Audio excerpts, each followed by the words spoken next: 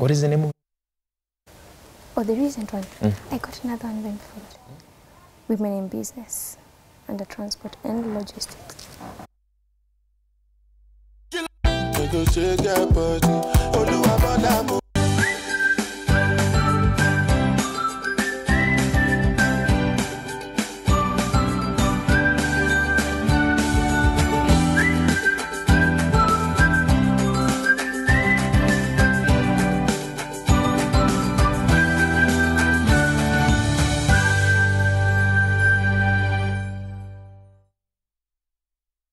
Yes, welcome back to Y in the Morning. This is Entrepreneurship Tuesday.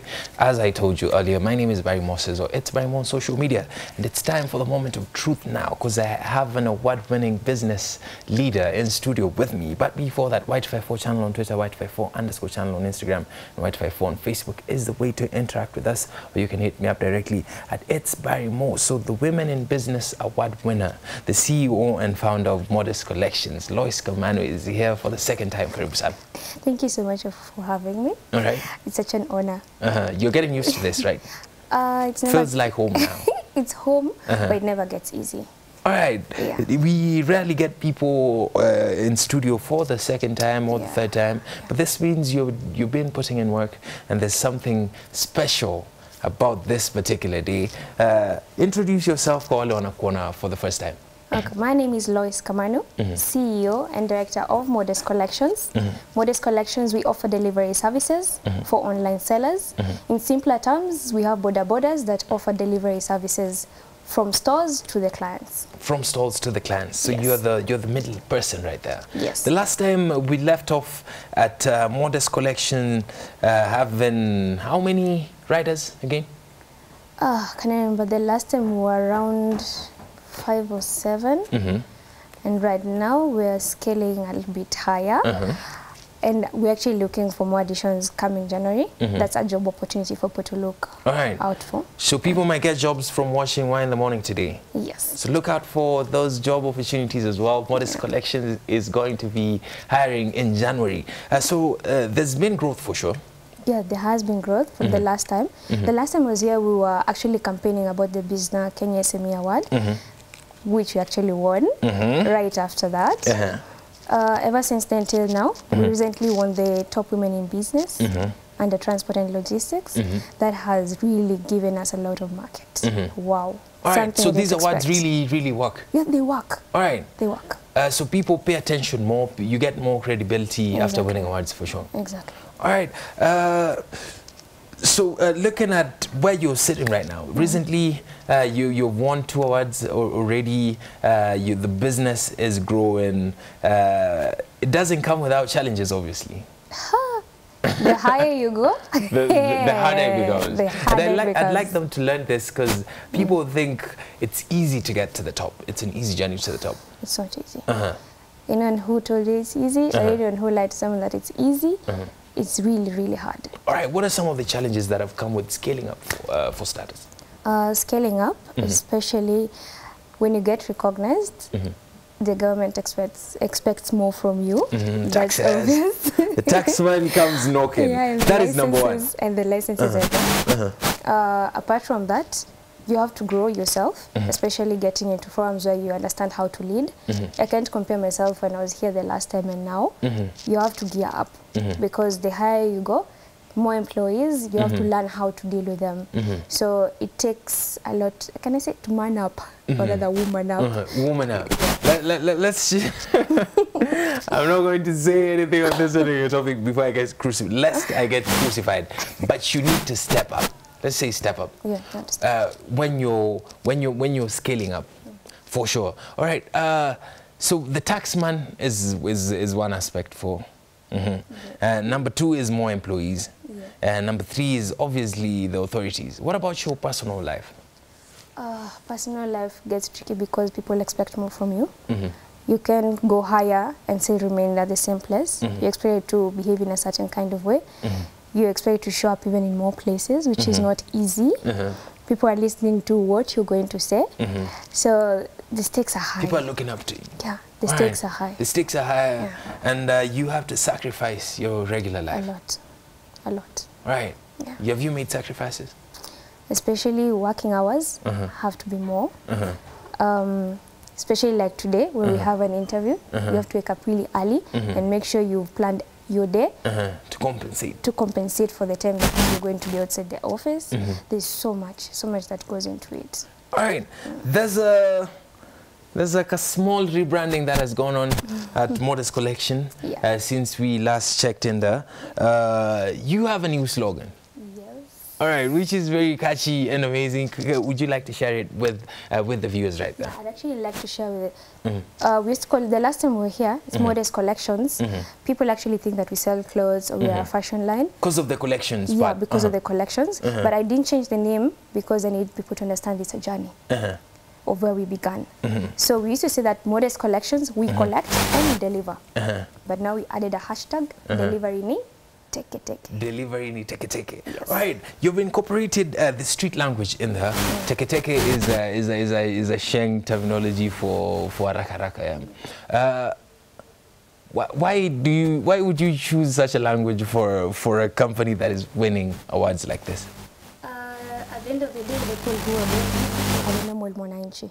So who are you serving? The normal mwananchi. So you need to speak to them. You need to talk to them because without them, the Modest Collection is nothing. All right. So do you think that Sheng is going to be taken over soon?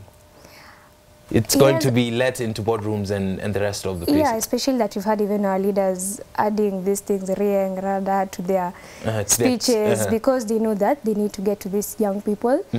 Then you need to style up. You can't remain the same. If you remain formal, very few young people will listen to you. And actually, when we're here, who are we influencing? We're actually talking to the young people.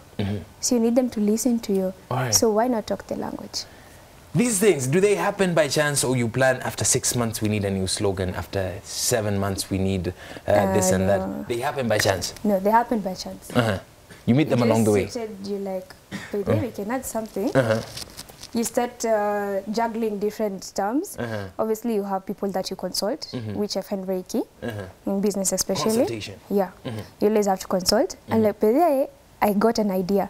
How about delivery? Chap, delivery. You know, you start brainstorming. People will tell you this already exists. Exactly. This is already there. This is a little bit too aggressive. Yeah. And then you come up with something. Oh, I forgot to mention, my team is young. So they obviously contribute to that. Is this something that you always look into to hire young people?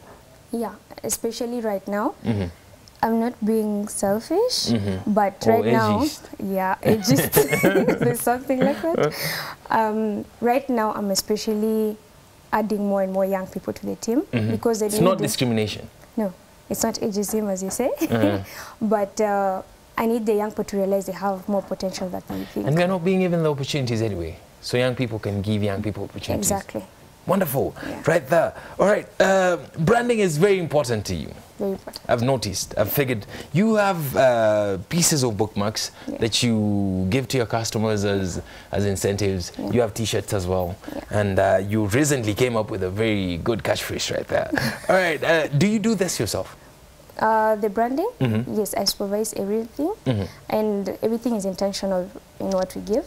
The T-shirts definitely for people wearing. But for the bookmarks, I believe in the power of reading, because what is here will take you really far. Which book are you reading right now? Right now I'm reading on, it's a new one. It's called On the Black Sister Streets. On the Black Sister Street? Yes. All right, is it a fictional book or? Yeah, it's a fictional book from the Nigerian roots, which I actually lie around the Nigerian roots, but I'm actually happy to see that there are so many Kenyan writers coming up, such as the Dragon Sea Fly. We have so many, I can't mention them all right now, but having knowledge, knowledge is power. All right, one would assume that reading a fictional book has nothing to do with impacting knowledge that is going to help you in a business, but what would you say about that? I find it as a point where I reflect, a point where I get to understand people have different kind of points of perspectives. So the moment It's all about perspective. Yeah, perspective. Because the moment, personally, I don't think I can write a book, a fiction especially. When I read a fiction and see how imaginative people can get, how wild the thoughts can get, I'm just wowed by that. You're just wowed, and it improves your thinking. Yeah. It improves, it gives you different perspectives. Yeah. More perspectives is wisdom, obviously. Exactly. And it improves your language, which you need in the boardroom. Terminologies, research interviews. All right, I feel that. I feel that. So we collect, we deliver first, change to delivery in chap chap. Yeah, just a hashtag. Just Not a changing, hashtag. just a hashtag. Delivery ni take it. Delivery ni take it. Yes. So that is the hashtag you're moving with. How can they catch you on social media so they can jump on this hashtag as well? Your camera is number 4. Okay, good. So on social media, Facebook, it's Modest Collections. Like our page, interact with us. My personal Facebook page, Loise Kamanu. Message me. Don't be afraid. If you need any advice and you need to talk, just message me. We're on Instagram, Modest_Collections, or Loise_Kamanu, and even their Twitter, we're there. Your personal handle, Kamanu Loise, and also Modest Collections. Yes. Kamanu Loise, it's about that time that we talk about competition. This is always tense in the boardroom, I suppose. Yeah. All right. Ever since we met for the first time, you told me about this business. I've seen delivery companies pop up online, left, right, center. Some of them even have billboards in the middle of town and Westlands, meaning they have some money to back them up. Yep. How do you float first? Being in a sea of people with capital and they're trying to do the same business that you were doing. It's not easy, especially to convince your clients. If you look at the margin in the prices, your prices cannot be the same, because the moment that you have a pool of resources or other riders, you're able to subsidize the prices, and that cannot be our scenario because we note it there. But at the same time, you need to have a difference. What is going to make a customer choose you as compared to another person who's doing way much better in terms of cash. And bigger. Exactly. So the question is, what do we give? What makes you different? Personalized attention. Personalized attention. I'd like you to address that to the viewers. Look them straight into the eyes and tell them, what is the difference between Modest Collections and the rest of the delivery people? Yeah. So what is different about us? Number one, we give personalized attention in that you'll be handled right from A till the time that you're from done the with Z. inquiry exactly to the delivery. Exactly. Number two, once your parcel is picked, it's going to be delivered straight to your client. Sometimes you may order a ride at 8 in the morning, it's delivered even at 4 in the evening. At Modest Collections, we don't do that. You don't chelewi. At Chile, because we pick it up, take it to the client. Take it to the client. Yeah. All right, so Modest Collections, that is how you stand out. You separate yourself, you emancipate yourself from customer experience. Customer experience. It's all about customer experience. All right, how have you managed, what are some of the things you've learned about the Kenyan market, and that while trying to give them that customer experience? What are some of the unique things you've learned about the Kenyan market that somebody might pick and take home? What I've learned the Kenyan market? Both negative and positive. Let's start with what? Okay, we'll just mix them up. So what I've realized the Kenyan market, especially in my field, sorry to say, it's more so good for us all, everybody for themselves. All right. Nobody cares about the other. No. Kenyans don't care about each other as much. And that's something that breaks my heart, but that's something I've really noticed.